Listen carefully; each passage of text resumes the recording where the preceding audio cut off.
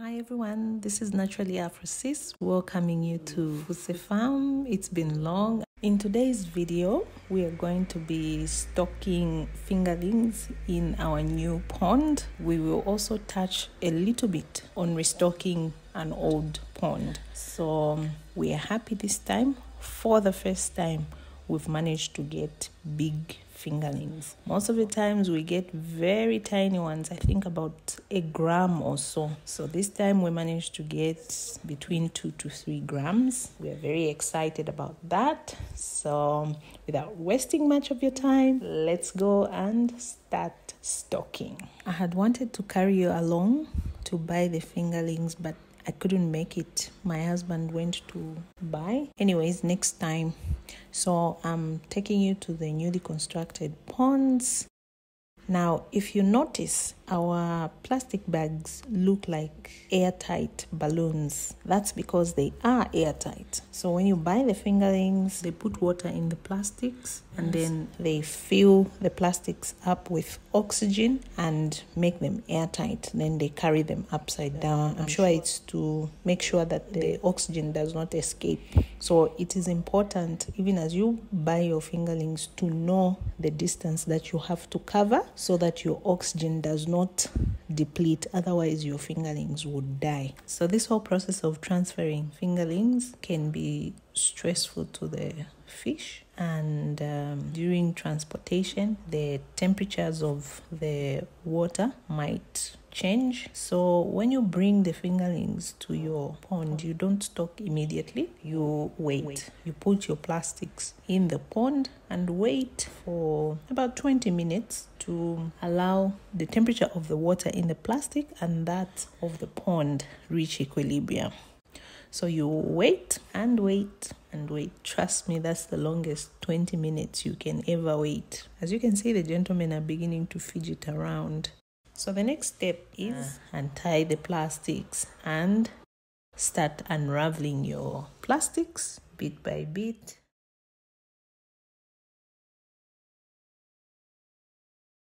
Lowering one hand into the water. You make sure you don't push out the fingerlings. You don't force them out. You allow them to move out freely. So you lower your plastic to the point where the water now mixes until one comes out, goes back, comes out. When one comes out, that will be their leader and all the fingerlings will start following. And then you allow them to come out slowly.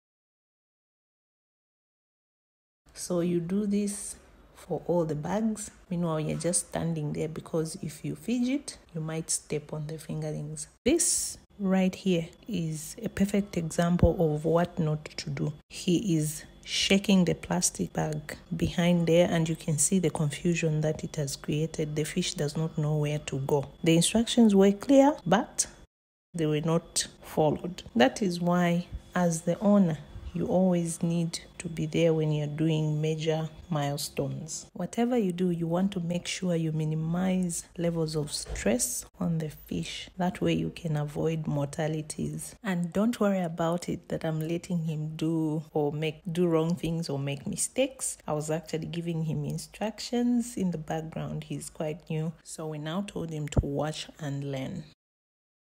Forgive my change of color in the video. It's because I switched from the camera. The camera went off and I had to switch to my iPhone. And it turns out the iPhone captures the colors better than the camera that I was using. I was using the G7X. From now on, I think I'll be using my iPhone when I'm shooting from outside.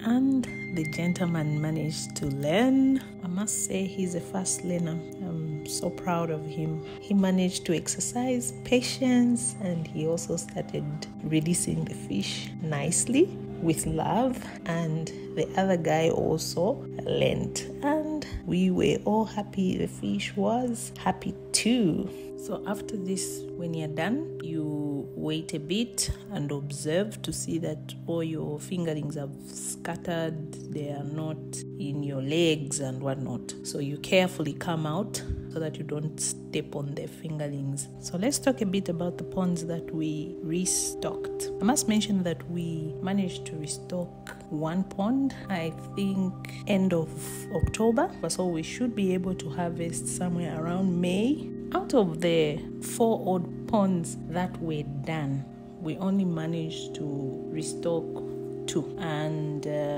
we did not restock immediately after harvesting because there were no fingerlings in stock. So we had to wait for a long time, and somehow we made a mistake. We did not put water in the ponds, so the liners were left for some time dirty because they were not cleaned. By the time we were cleaning them, I'm sure they were affected by the sun. They're not UV treated, and remember we were using 250 microns.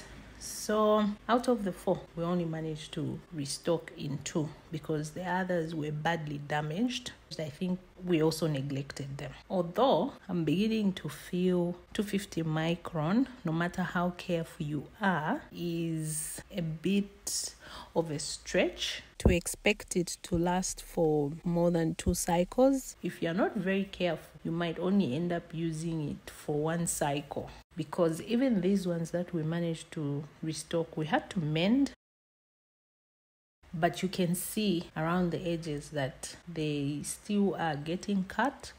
And then to make matters worse, we are also neglecting them by allowing the grass to even grow. We'll clean them up and mend them as soon as possible.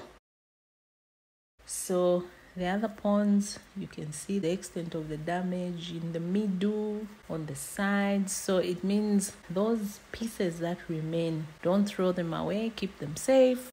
They will come in handy at some point. So I'm showing you this because I want you to see that out of the 4, we only managed to restock in 2. So if we're not careful with these 2, we might lose out because we might end up just using them for 1 cycle. So now the question is really, is it really a saving to use a 250 micron? I would like to hear your views. Let me know in the comments down below.